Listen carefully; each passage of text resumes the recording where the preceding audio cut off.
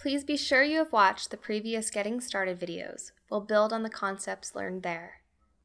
In this video, we'll create an interior room, something that you may create to test out paint schemes or furniture arrangement.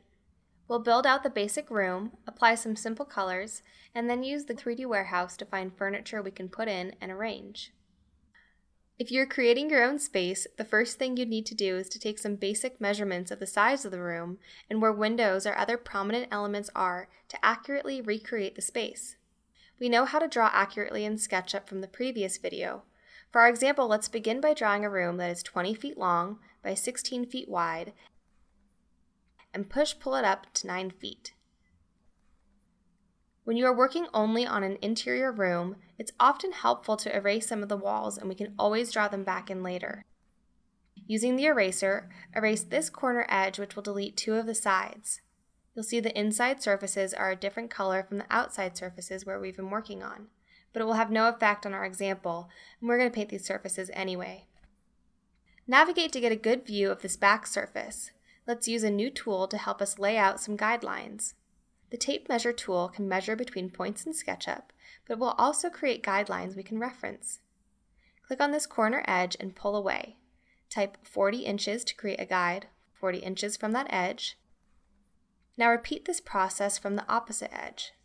Create a guideline that is 24 inches high and a final guide that is 18 inches down from the top edge. With these guides in place, let's add detail to our room by creating a built-in structure. Draw 3 rectangles using the guide intersections here, here, and here. Now we can delete our guides. You can delete guides with the eraser tool, but some of our guides are now hidden behind edges. You can see this by zooming out. Zoom out far enough to see all the guides and erase them, or you can also delete all the guides in your model by going to the Edit menu and choosing Delete Guides. Navigate back into our room. Use push-pull to pull this middle surface out 24 inches. Now pull this lower surface out 18 inches. We need to pull the far surface out 18 inches as well, but rather than manually inputting the distance, we can use inferencing. Click once with push-pull on the far surface to start pulling it, and leave the surface with your icon. Watch how hovering over various surfaces will pull it out to match.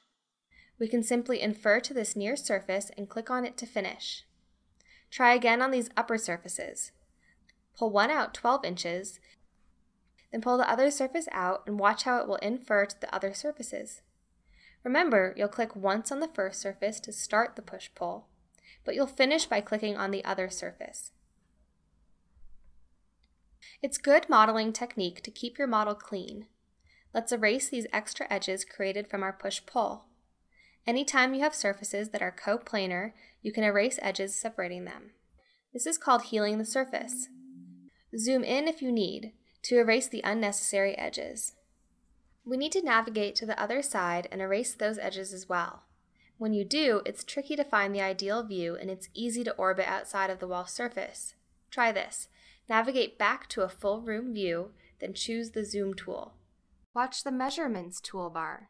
It shows your field of view. You can change this just like changing the lens of a camera, allowing us to see more perspective in our view, which is particularly useful for interior scenes. Type 50 and press Enter. Now the field of view shows 50 degrees and we have a broader view of our scene. Navigate back to the corner and find a good view to erase the extra edges. With that done, let's turn our attention to creating some windows. Navigate to a good view of this wall and use the tape measure to create a guide 5 feet from the far wall. Create another guide 30 inches from the first. Now create a guide from the bottom edge and infer to our built-in structure to finish it. Do the same from the top edge so our windows will line up with other elements of our room. Draw a rectangle using the guides for our window. Our room will have 3 windows on this wall and they are 18 inches apart. Create a guide 18 inches from our new window. Now select the new rectangle, then the Move tool. Move the rectangle from this lower corner and start moving it along the wall. While still moving the rectangle, press the Control key on a Windows machine or the Option key if you are on a Mac. This leaves the original shape and creates a copy for you to move. Use the guideline reference to place the new rectangle. Practice this again for the third window. Create a guideline 18 inches from the new window, select, and move a copy of the window by pressing Control or Option on a Mac, and remember to move it exactly by moving from a corner to a corner. We are finished with the guides, so go to the Edit menu and choose Delete Guides to erase them all. To make the windows more detailed, we'll use the Offset tool and introduce some new tips to help you work quickly. Zoom into one of your windows and offset the surface inwards 3 inches. Then select the inner surface and offset it 1 more inch.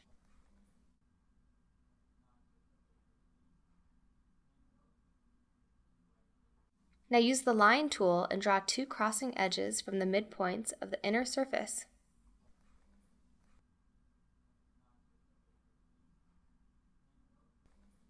Finally, select one of the new rectangles created by the crossing edges and offset it in ½ an inch for a window mullion.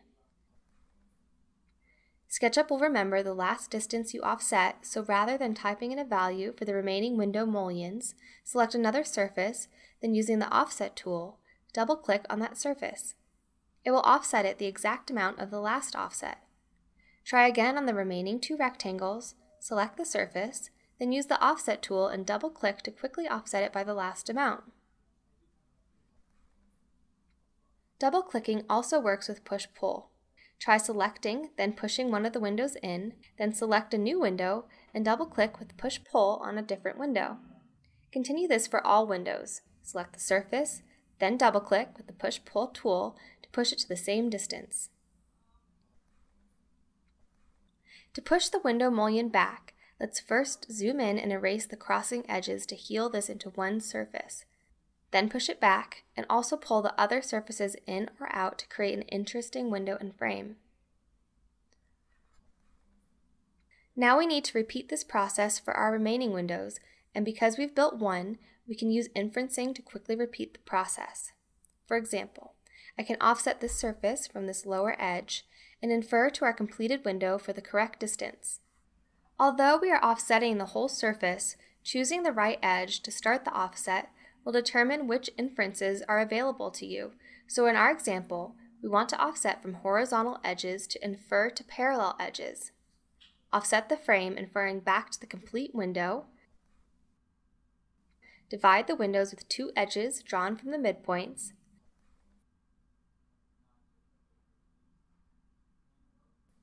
Then offset one surface using inference, and the remaining window surfaces by double-clicking as before.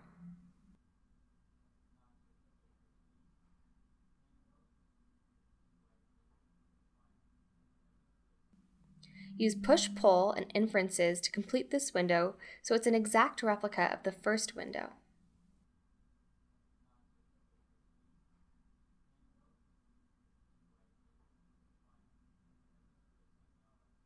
This third window is available for you to continue practicing on. Repeat the steps we've taken to replicate another window.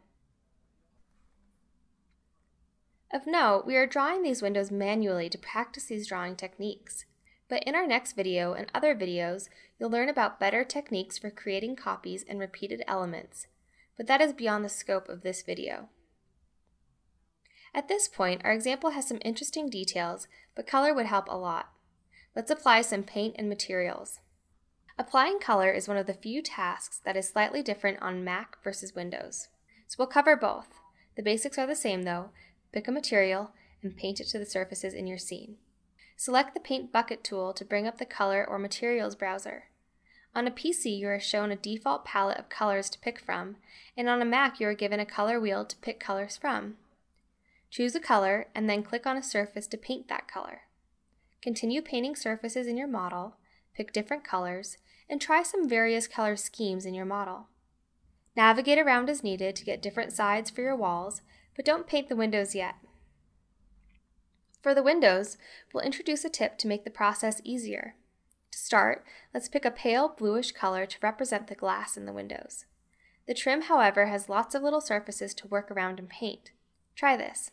Since our window trim is all still the default blue color, we can paint it all at once by holding the Control key on a PC or the Option key on a Mac.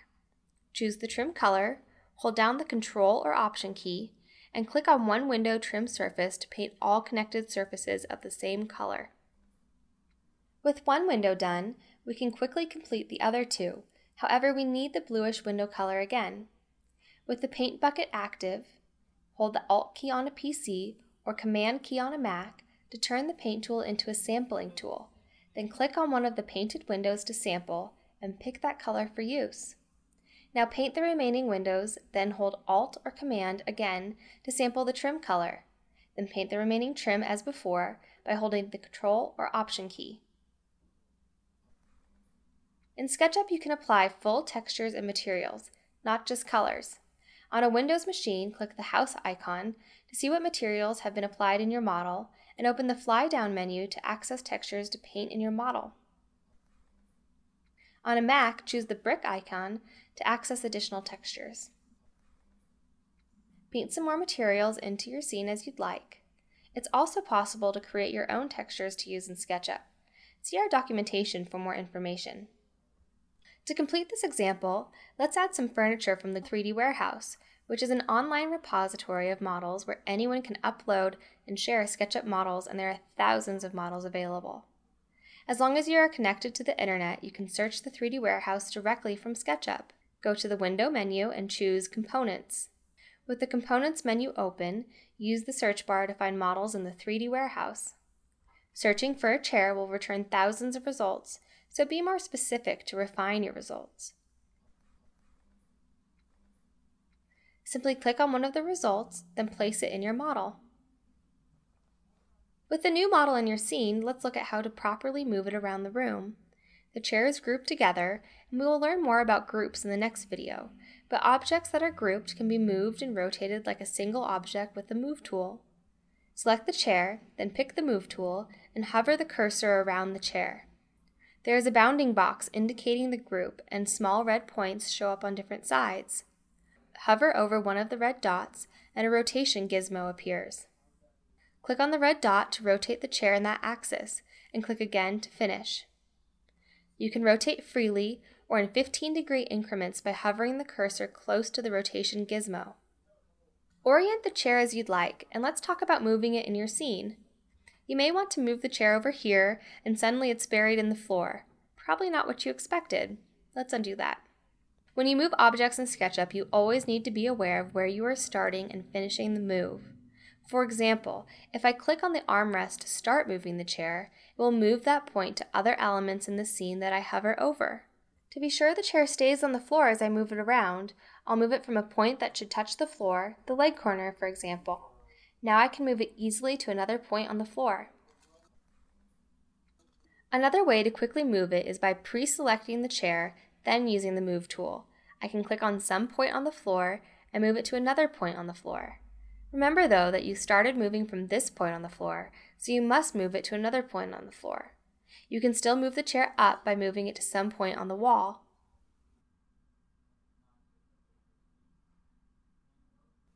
Always be aware of the red, green, and blue directions as well, so you don't accidentally move the chair straight up. Remember as well you can press the Control key on a PC or the Option key on a Mac to create a copy while moving the object.